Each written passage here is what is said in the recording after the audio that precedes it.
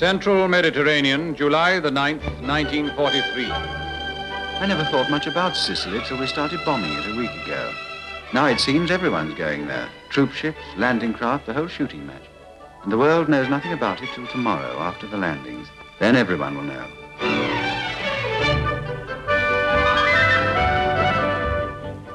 I suppose Sicily's part of Europe, really, although it's an island. Tomorrow they'll be fighting in Europe and it'll be in all the papers. Sicily.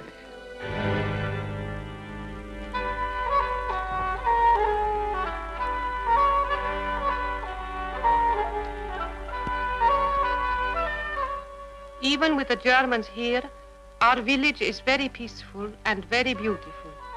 Here in the site of Etna, our lives are the same as they have always been. The men work in the fields and tend their goats. Our children are naughty, as all children are, perhaps only a little more. But now the German airfields here are being bombed. We feel the war is coming to us soon.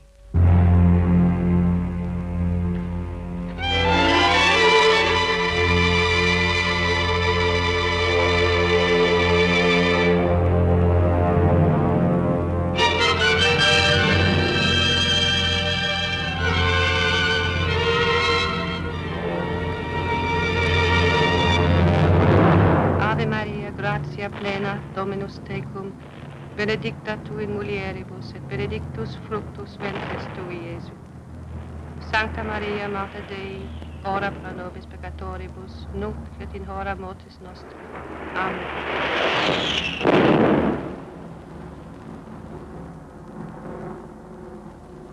For this attack, our air supremacy is complete. Not even the Luftwaffe can challenge us over Sicily. And the Italians only want peace. We land in the early hours of July the 10th. The British 1st Airborne Division and the American 82nd, the American 7th Army, and the British 8th.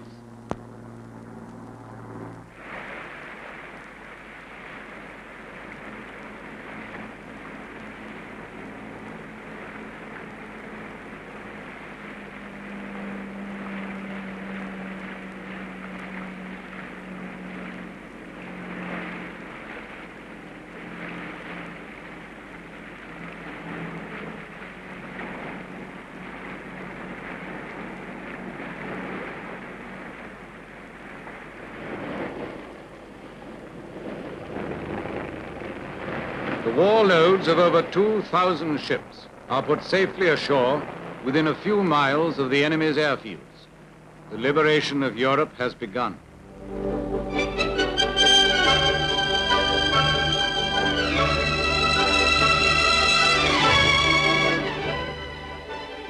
We all thought this landing was going to be a shaky-do, so we was very happy it all went off nice and cosy. Of course, they reckon Jerry's going to have a go at us. Meanwhile, we're here, and the locals seem to love us.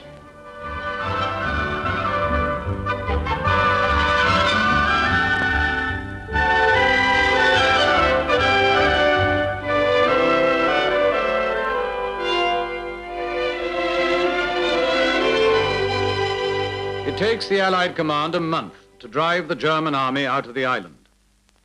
In that month, we plan our attack on the Italian mainland with air cover from the newly won Sicilian landing grounds. On September the 3rd, the British 8th Army will cross the Straits of Messina to the toe of Italy and advance north. On September the 9th, the US 5th Army will land at Salerno. Air cover will be given by the Tactical Air Force and sea fires of the Fleet Air Arm. Salerno.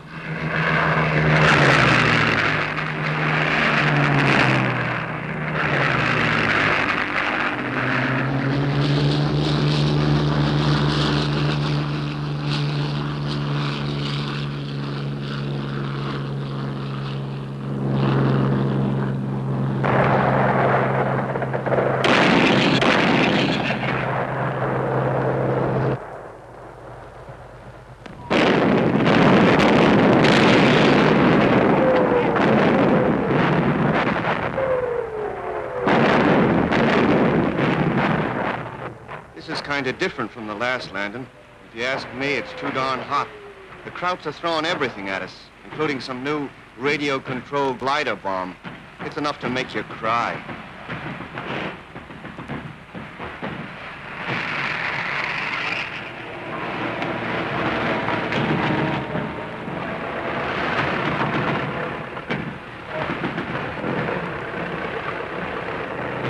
The sappers build airstrips for us on the beachhead. We're within range of the enemy's guns, but the carriers hang on until we're operational.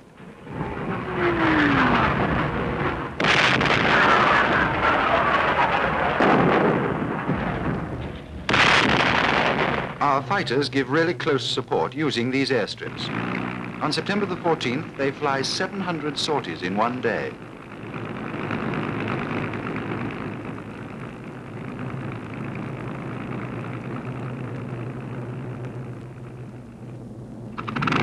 September the 15th. General Alexander and Air Marshal Cunningham report, our hold is firm.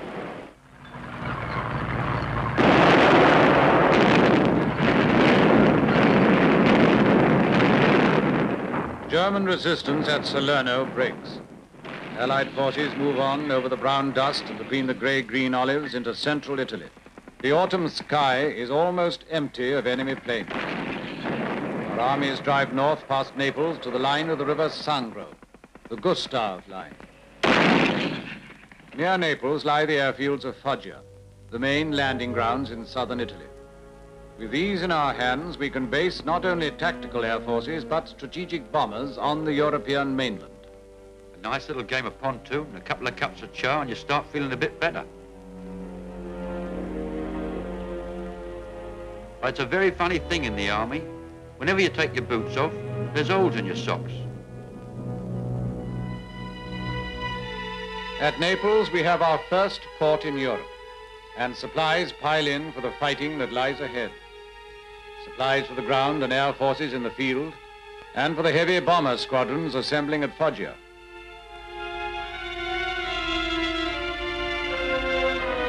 Supplies for the people of the liberated, ruined, half-starving towns. Supplies for the citizens of Naples. Disease and the disruption of life. Here is our first taste of the aftermath of fascism. And here begins the patching up of a world that has died. The Germans have added their own demolitions to our bombing. Even the generators and the power stations have to be replaced before the life of Naples can start again.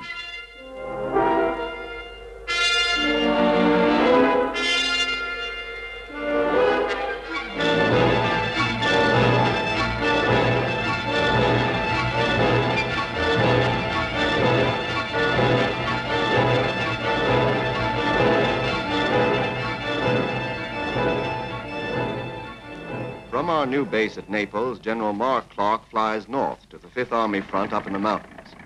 Flying will be about the only way of moving around in this theater of war when winter starts.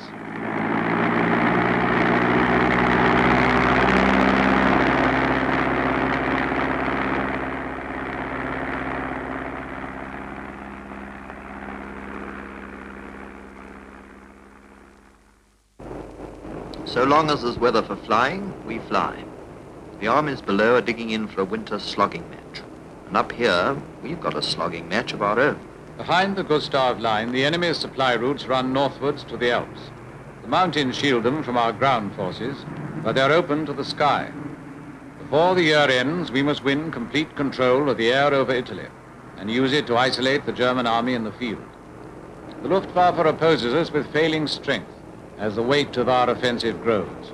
Day after day, our medium bombers attack the great rail centers of north and central Italy.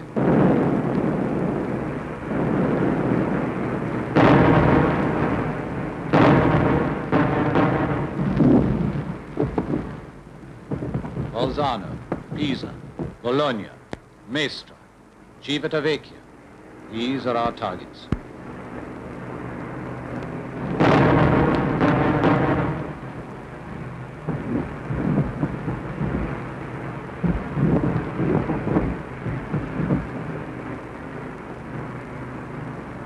German fighters sent up against our bombers are destroyed in large numbers by the Spitfire squadrons.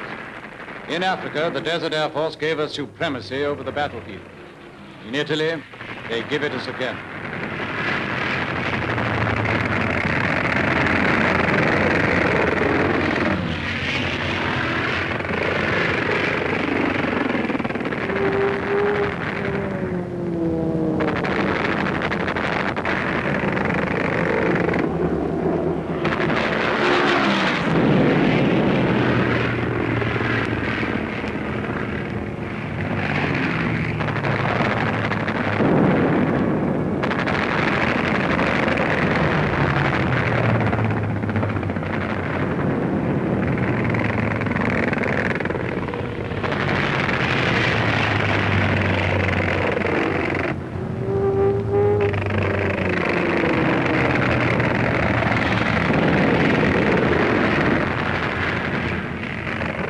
While all this is happening around the battle zone, United States fortresses and liberators fly missions out around Europe. From our Foggia bases, we can hit targets in the Balkans, Austria, and Germany. All our raids are made in full daylight, with our fighters right along with us. The whole trip is a long, hard fight right into the target. And when that's over, we have to shoot our way back.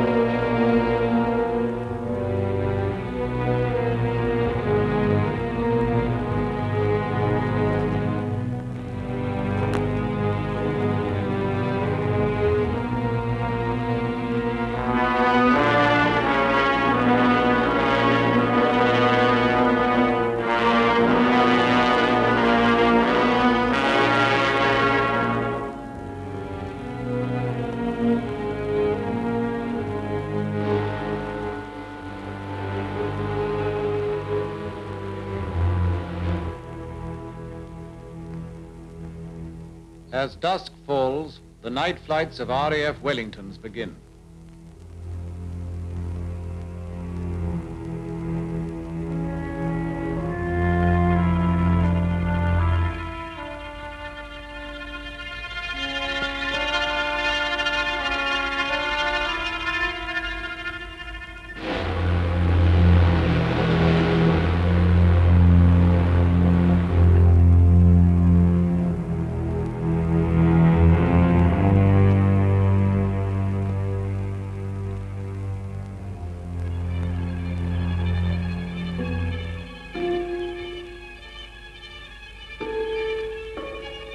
For them, the darkened cities of Lombardy, the Adriatic, the Danube Valley will burst into light and flame, and their fires will burn through the winter darkness.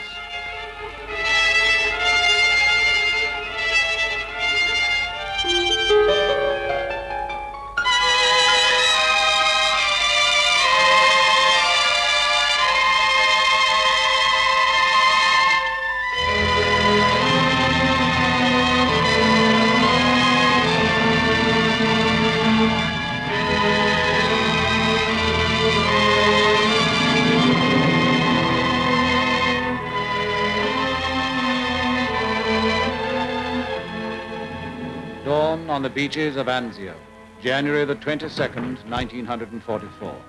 50,000 Allied troops land behind the Gustav Line within 40 miles of Rome. With full air cover, they are to outflank the German defenses and march into the Eternal City. Another year of fighting has begun. They say Jerry's been told to fight for every yard. Well, he's doing that all right, just to get us off this nice, dangerous beachhead.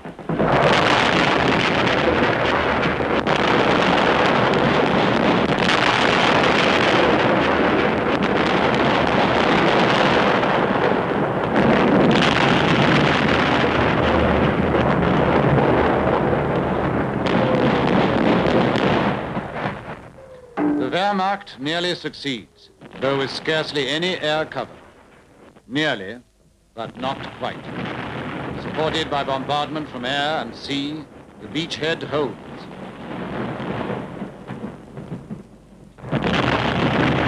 But all roads don't lead to Rome. The Germans still hold the Gustav Line across the mountains from Ortona on the east coast to the river Garliani in the west. In the center, the great hill of Cassino.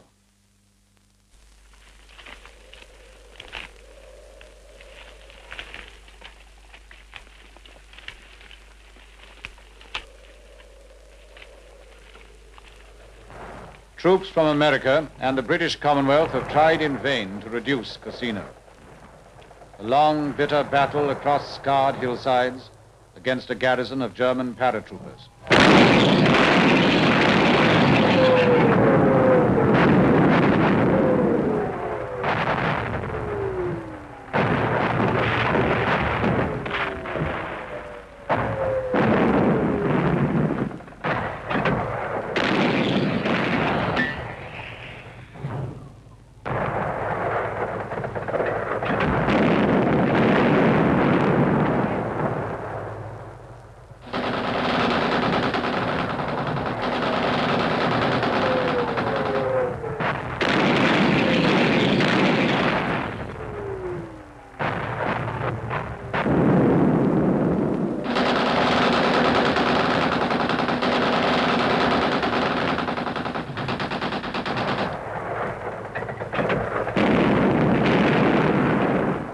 February has dragged on into March, and still the Germans hold Cassino. Here on the spurs of the Apennines is the cruelest of battlefields, a comfortless waste of rubble and rock. But although the Germans hold the hill, we control the sky above it. And from the sky we can send supplies and support to our attacking troops.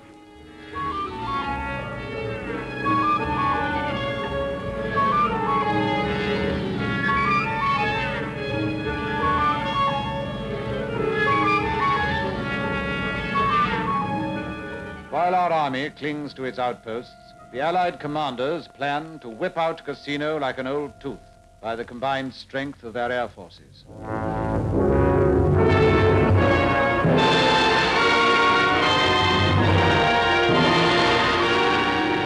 March 15th. We turn out everything that flies. The Strategic Air Force, the Tactical Air Force, the Desert Air Force, the Air Support Command.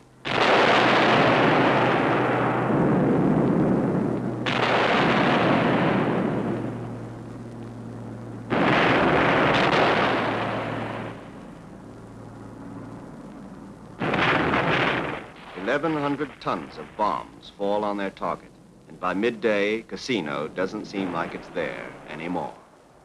As we go into Cassino, the Germans get up out of the rubble and start fighting back. If it's like this all the way to Berlin, it's going to take a heck of a time.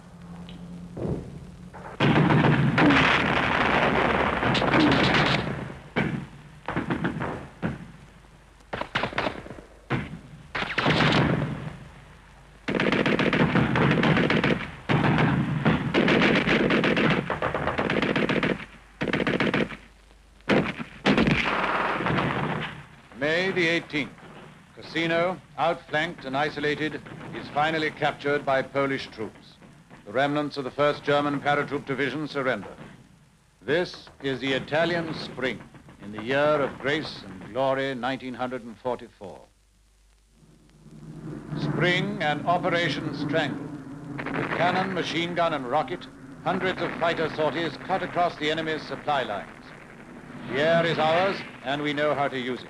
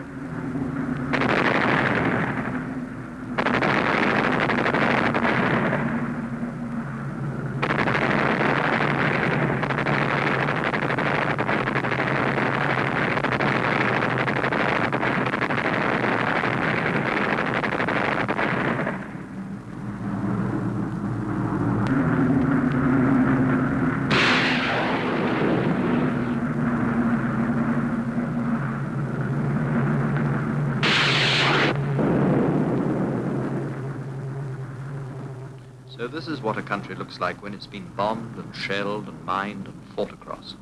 This is the trail of war leading into Europe.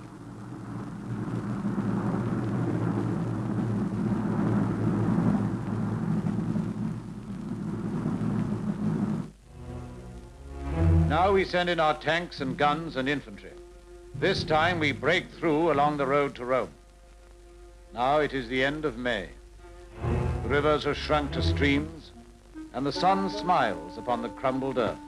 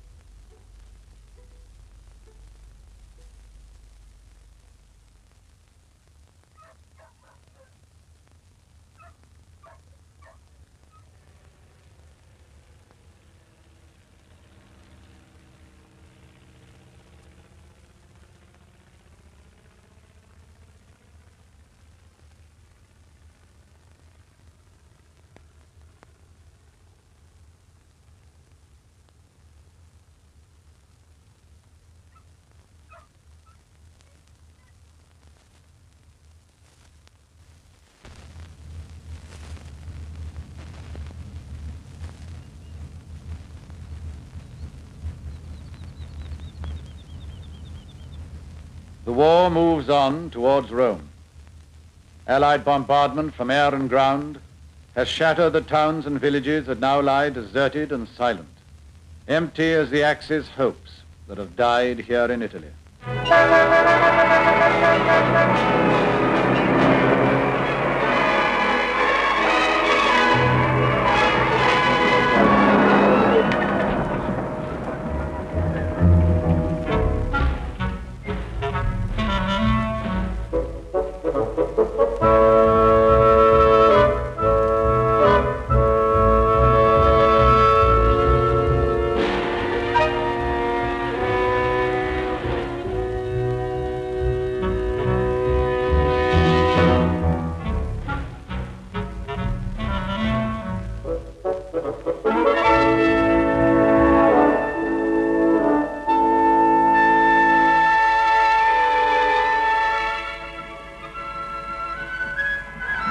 June the 14th, 1944. The Allies enter the Holy City, the open city, the liberated city, Rome.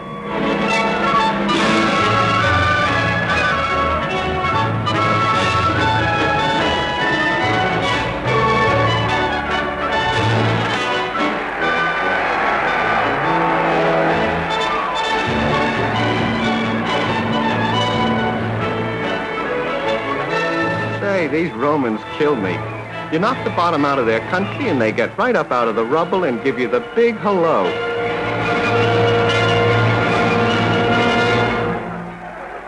And you know, it's a very funny thing.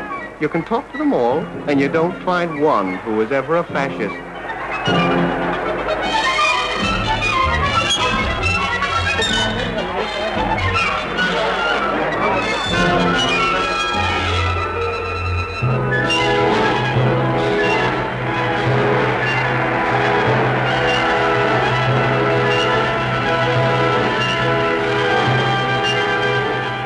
Rome has known many armies, many invasions and liberations. She changes hands, but does not change her heart. The heart of Rome now is in St. Peter's Square outside the Vatican. Into the great piazza before St. Peter's Church crowd the religious and the irreligious of all the continents of the world. Here, standing on a balcony above the great tapestry of the crossed keys, the Pope will give thanks to God for the deliverance of the city.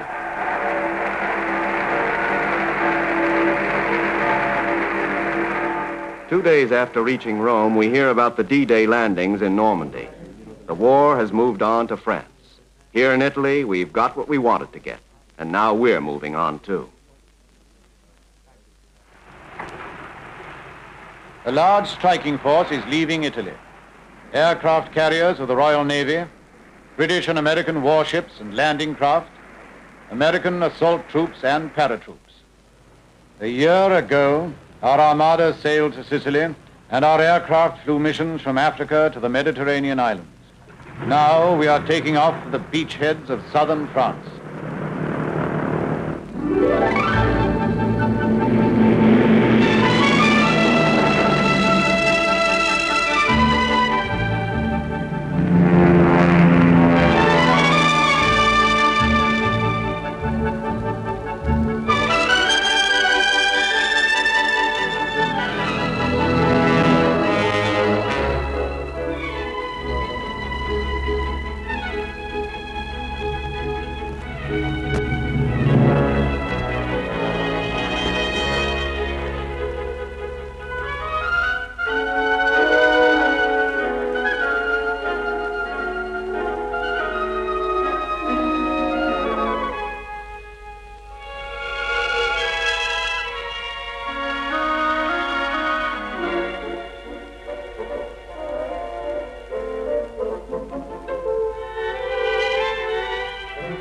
Another country, another campaign, another year of history.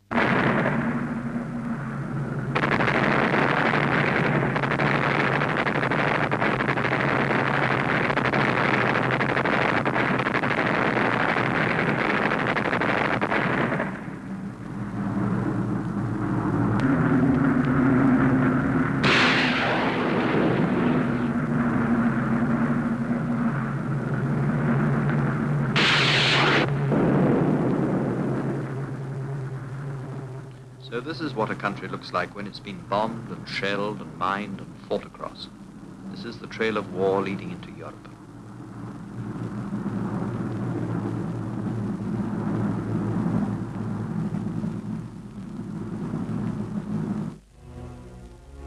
Now we send in our tanks and guns and infantry.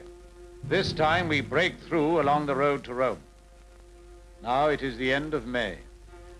The rivers are shrunk to streams, and the sun smiles upon the crumbled earth.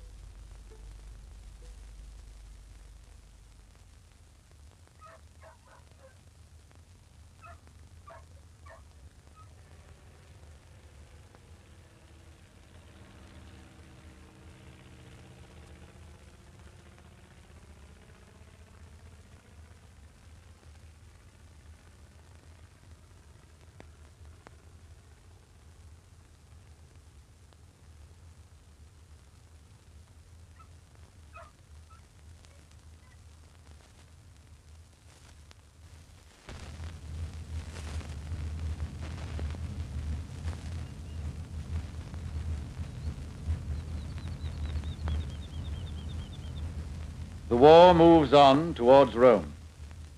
Allied bombardment from air and ground has ceased.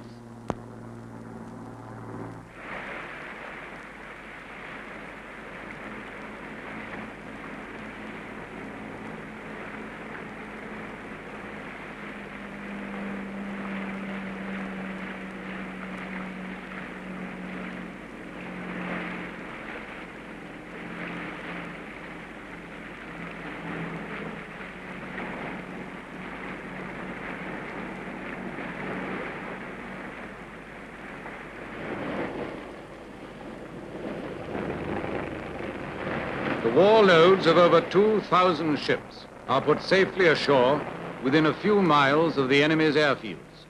The liberation of Europe has begun.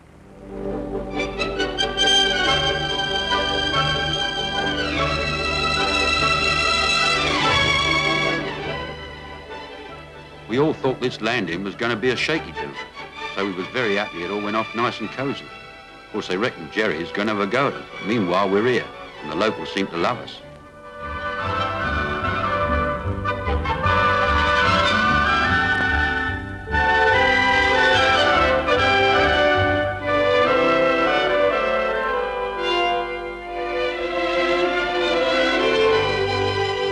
It takes the Allied command a month to drive the German army out of the island.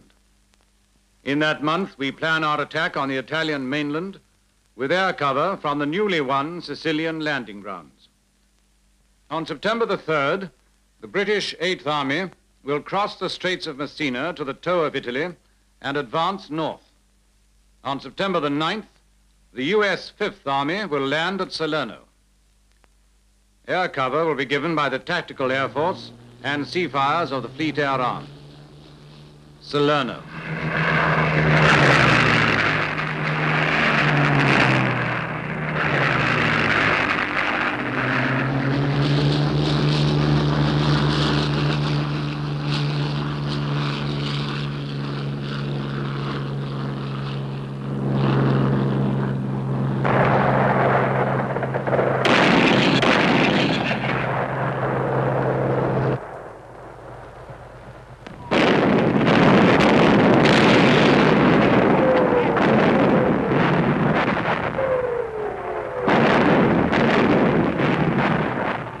This is kind of different from the last landing.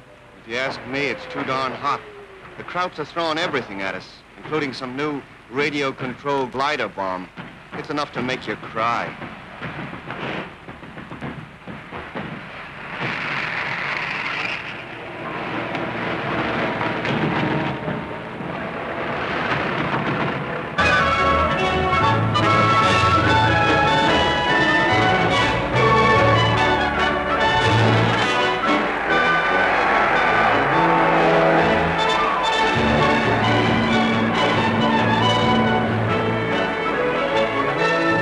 These Romans kill me.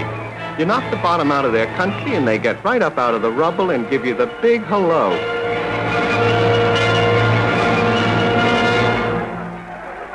And you know, it's a very funny thing.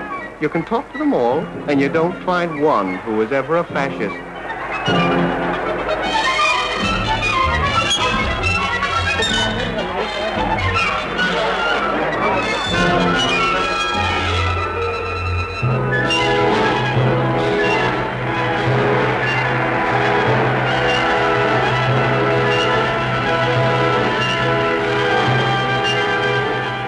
Rome has known many armies, many invasions and liberations.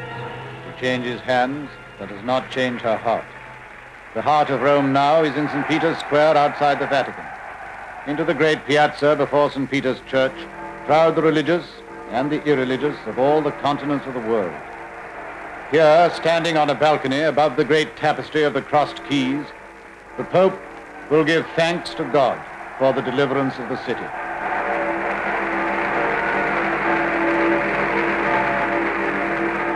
Two days after reaching Rome, we hear about the D-Day landings in Normandy. The war has moved on to France. Here in Italy, we've got what we wanted to get, and now we're moving on too. A large striking force is leaving Italy. Aircraft carriers of the Royal Navy, British and American warships and landing craft, American assault troops and paratroops.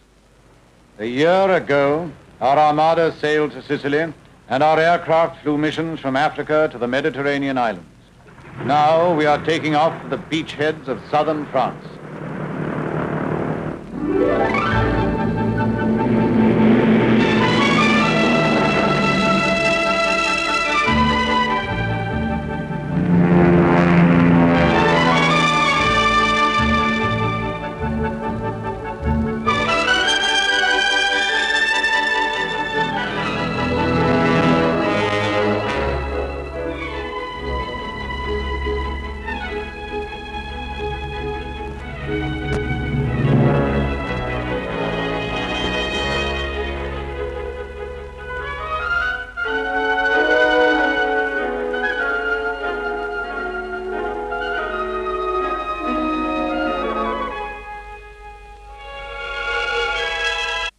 On September the 9th, the U.S. Fifth Army will land at Salerno.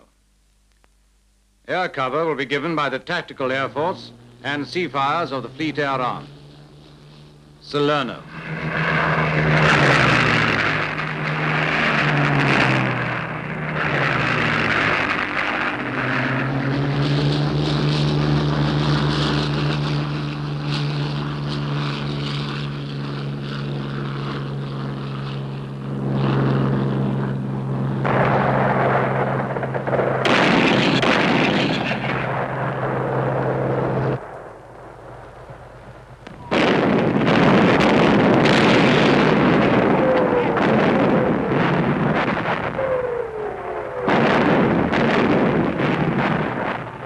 This is kind of different from the last landing.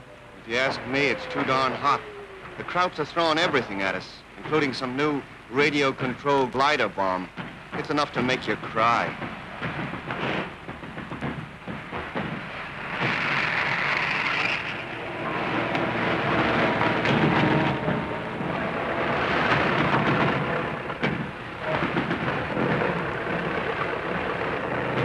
The sappers build airstrips for us on the beachhead. We're within range of the enemy's guns, but the carriers hang on until we're operational.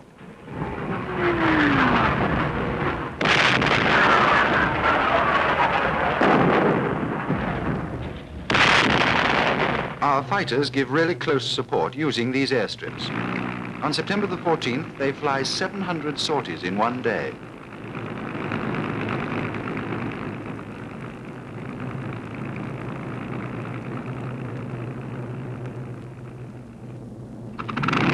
September the 15th, General Alexander and Air Marshal Cunningham report, our hold is firm.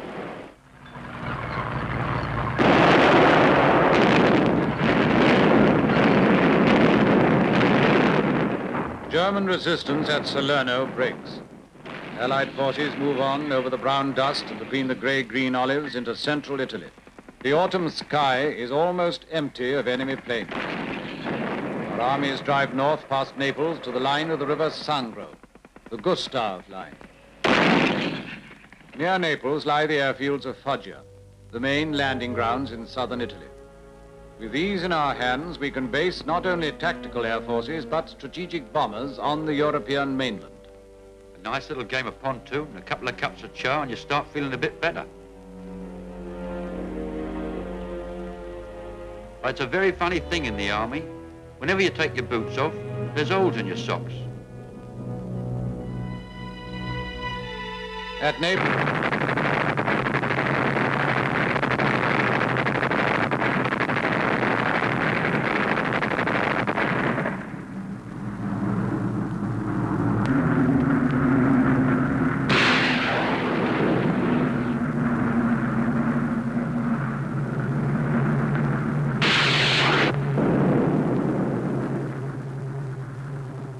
So this is what a country looks like when it's been bombed and shelled and mined and fought across. This is the trail of war leading into Europe.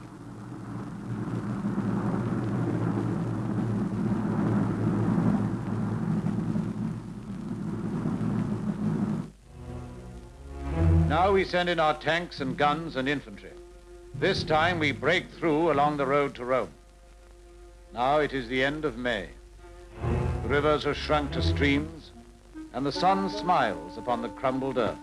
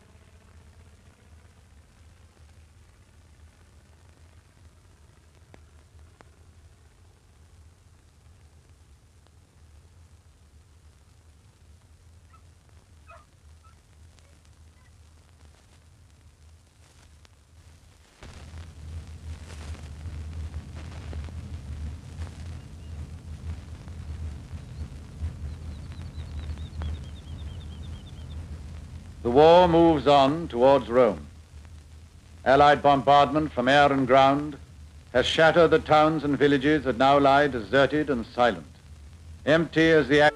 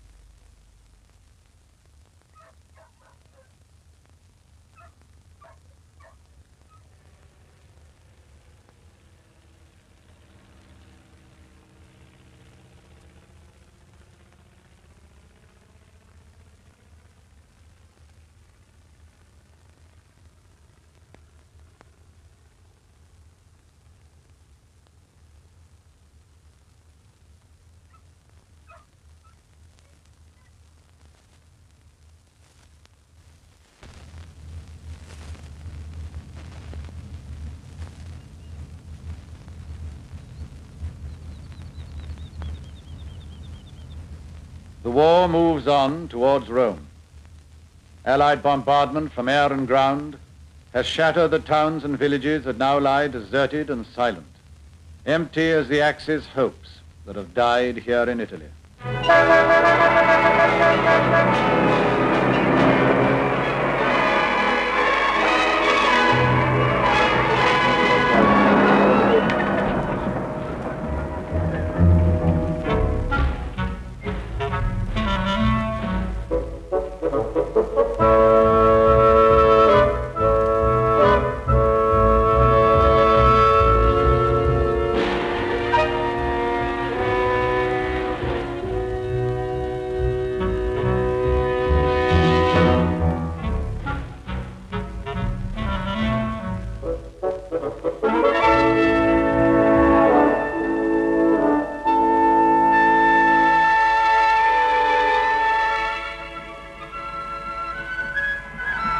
June the 14th, 1944.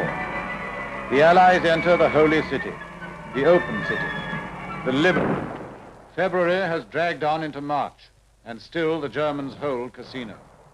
Here on the spurs of the Apennines is the cruelest of battlefields, a comfortless waste of rubble and rock. But although the Germans hold the hill, we control the sky above it. And from the sky we can send supplies and support to our attacking troops.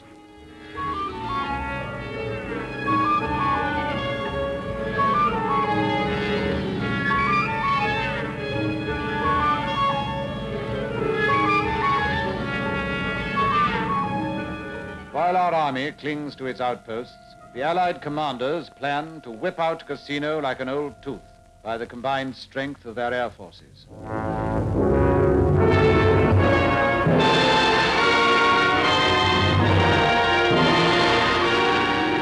March 15th. We turn out everything that flies.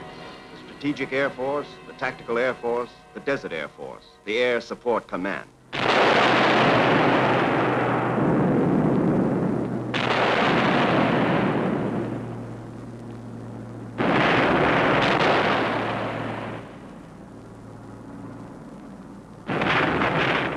$1,100 tons of bombs fall on their target, and by midday, Cassino doesn't seem like it's there anymore.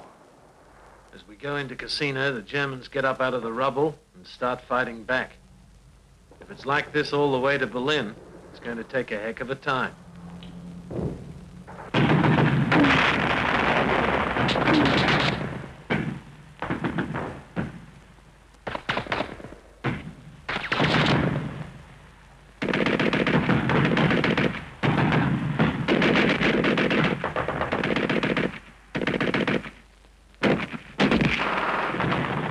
May the 18th, Cassino, outflanked and isolated, is finally captured by Polish troops.